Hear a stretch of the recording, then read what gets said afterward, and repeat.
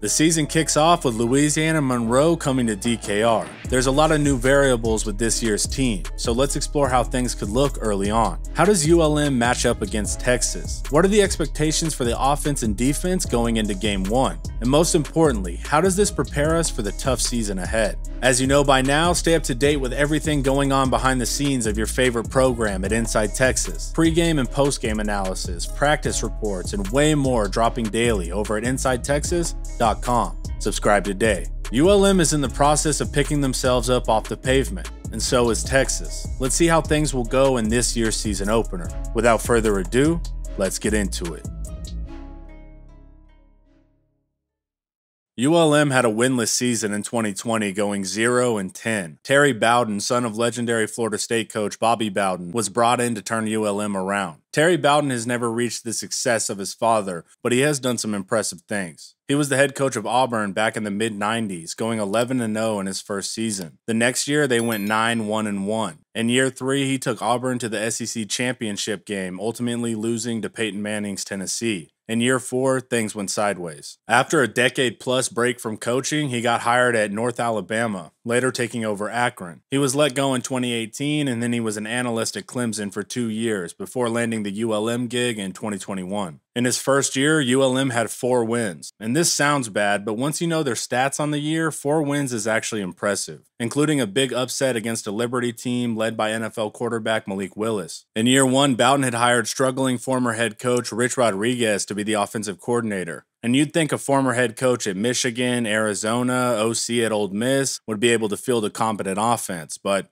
that was not the case. The ULM offense was really bad last year, ranking 128th out of 130 FBS schools. They were only successful on 35% of their plays, ranking below Kansas if added to the Big 12. In comparison, Oklahoma was successful on 48% of their plays, Alabama 47%, and Texas 45%. But what was the cause of this dismal offensive performance? First, the quarterback position was in flux all season. Rodriguez started his son, Rhett Rodriguez, and he played until week 4. Against Troy, he suffered a bad injury after puncturing his lung. He was in the ICU on a ventilator. Scary stuff. Then true freshman Chandler Rogers stepped in and he took the reins for games 5 through 10. And he performed better than Rodriguez, though it still wasn't great. He ranks 10th out of 12 quarterbacks if added to the Big 12, and he played lesser competition. He had a 62% completion percentage, which is a little below league average. His biggest struggles came in the deep game, only completing 33.3% of his balls over 20 yards. The only quarterback in the Big 12 with a lower deep ball percentage was Casey Thompson at 32.6. Rogers does add some spark in the run game, usually scrambling, trying to keep the play alive. He had the 5th most scrambles if added to the Big 12, and he only started 6 games. But this isn't Rogers' fault, as you'll soon see.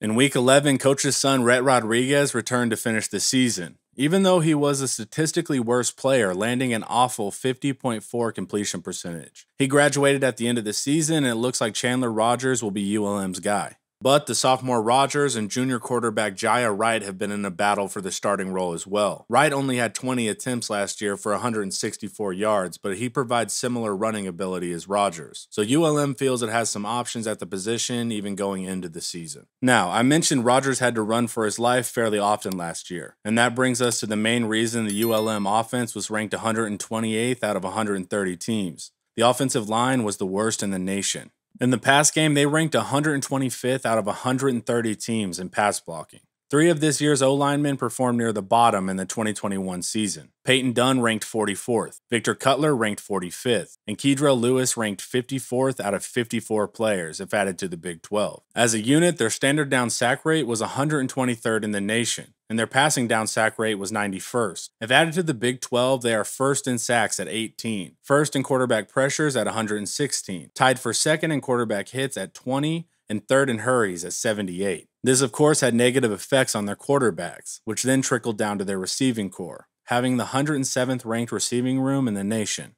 All Sunbelt Boogie Knight is their key receiver. He's their most utilized, getting 73 targets last season, and he plays exclusively in the slot and is a much-needed easy access throw for a quarterback constantly under attack. He had 3 touchdowns on the season, so they aren't utilizing him for the big play, but more a steady presence in the short to intermediate game, nickel and diming you up the field. He's fairly quick, but not a pure speed guy by any means. He's more likely to use his body or footwork to make the catch. But he is effective in making the catch in traffic, having the highest contested catch percentage if added to the Big 12 at 75%. You'll find him hanging around that first down marker on needed third downs. ULM also brought in Kansas State transfer Tyrone Howell. He saw action in all games last year, but he wasn't a starter. He got 14 targets on the year, catching 7, putting up 98 yards on the season. He has good size at 6'2" and should be able to perform better going down to that group of 5 level. Their deep threat is their field receiver, Zach Jackson. 30% of his targets are past 20 yards for 5th if added to the Big 12, but he's not very effective, ranking 25th and only catching 57% of his targets. But quarterbacks did struggle with downfield accuracy, so with better opportunities, that catch rate should improve.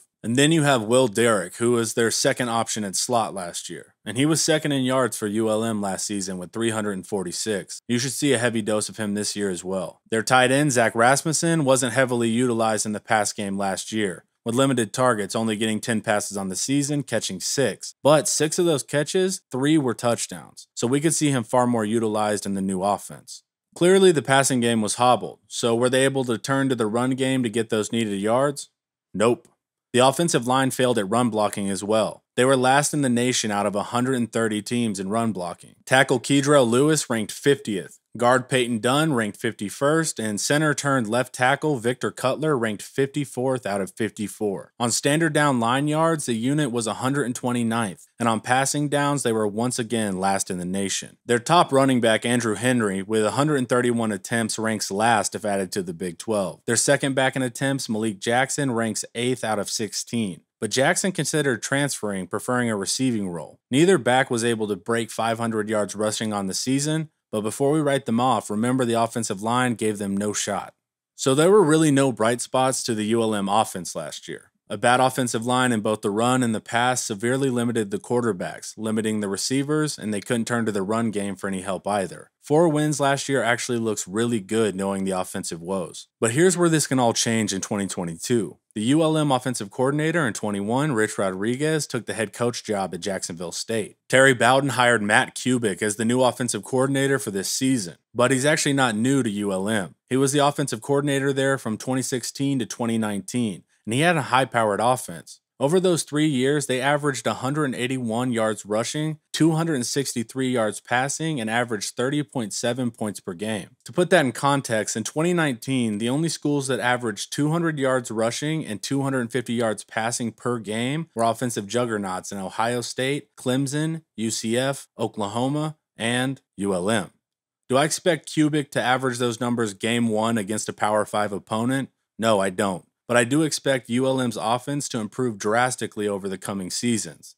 Ultimately, this is a good test for the Texas defense, not in the sense that passing it will be difficult, but that anything other than an A performance could prove troubling. If they don't dominate, that's not exactly giving a rosy outlook for the remainder of the season. You're looking to see disruption and sacks from the defensive line. You want to see the run game be shut down by the linebackers. The secondary should hold them to low yards and get some interceptions while they do it. If ULM puts up more than 14 points, that's not ideal. They put up 10 on Kentucky last season and 14 on LSU for reference. Now let's look at the defensive side of the ball. But first, I'm happy to announce we have a brand new partner for this upcoming season, Prize Picks. Prize Picks is a US-based daily fantasy sports app where you can make college football player projections all season long. How does it work? You select 2 to 5 players and choose more or less on their projections. It could be passing yards, rushing yards, receiving yards, receptions, interceptions, fantasy scores, and more. And if those players score more or less than their Prize Pick projection, you can win up to 10 times your money on any entry. Just hop on the Prize Picks app or website, go to the college football tab, and check out the player projections. For instance, will Bijan Robinson have more or less than 1,232.5 yards rushing on the season? Or will Xavier Worthy have more or less than 1,078.5 yards receiving on the season? It's a smooth process where you can make your entries in 60 seconds or less. It's that easy. As a first-time depositor, use promo code TexasHomer, and you'll receive a 100% instant deposit match up to $100. So sign up for Prize Picks, use promo code TexasHomer at sign-up, and add even more excitement to your game day.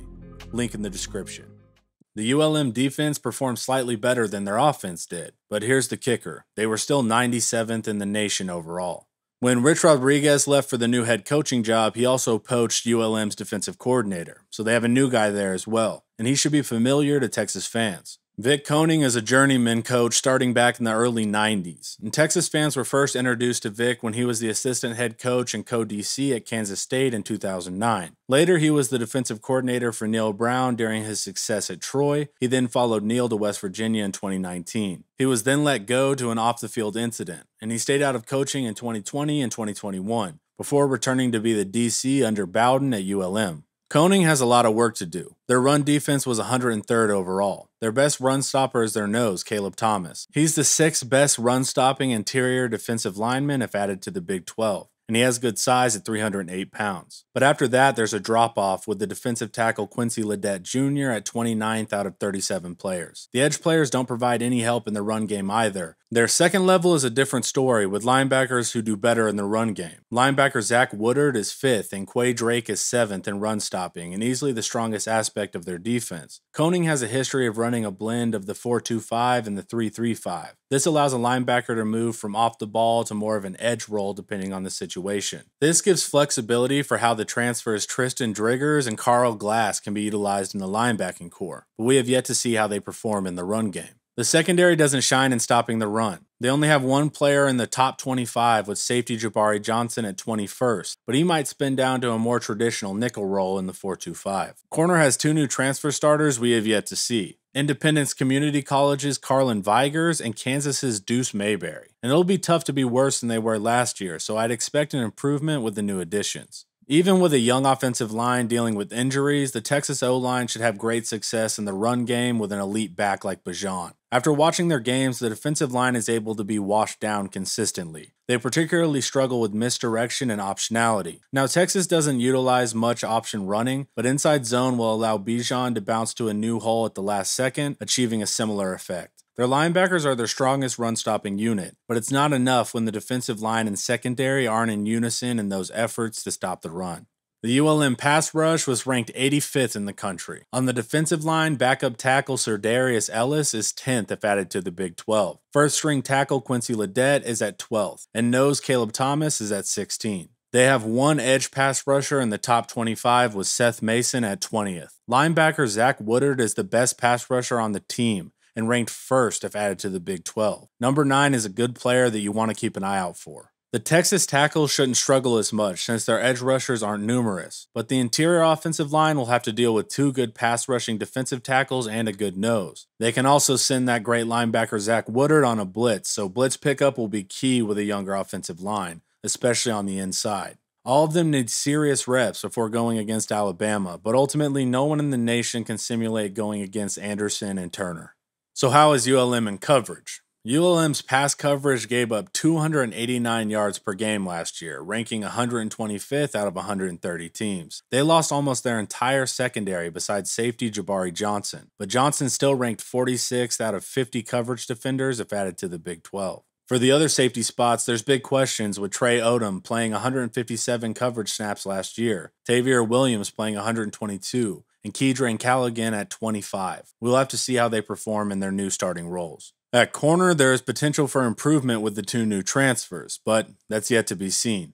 Texas should have success in the pass game, even with shaky quarterback play early on, a young offensive line, and a wide receiver room down its number 2 receiver. The goal for the quarterback is to not be tempted to make silly mistakes, assuming ULM is a lesser opponent. Avoid arrogance and make the plays provided, as they will be there statistically. The value here is to prepare for a good Alabama secondary in week 2, so don't get used to making sketchy throws just because you can technically make them work against the ULM secondary. I think ULM is a team on the rise, but it's still too early into their ascent. I'm interested to see how ULM looks later in the season, especially in the coming years. Once again, knowing what we know now, 4 wins last year makes you tip your hat to Bowden, showing the team outperformed their shortcomings and had belief facing long odds. We want to see Texas shine early, limit mistakes, and enforce their will on ULM, because Week 2 Alabama is coming to town, and that's the biggest test we've faced in years. Thanks for hanging out, watch some more of my videos here, and don't forget to like, subscribe, and share if you want to support quality Texas content. As always, welcome.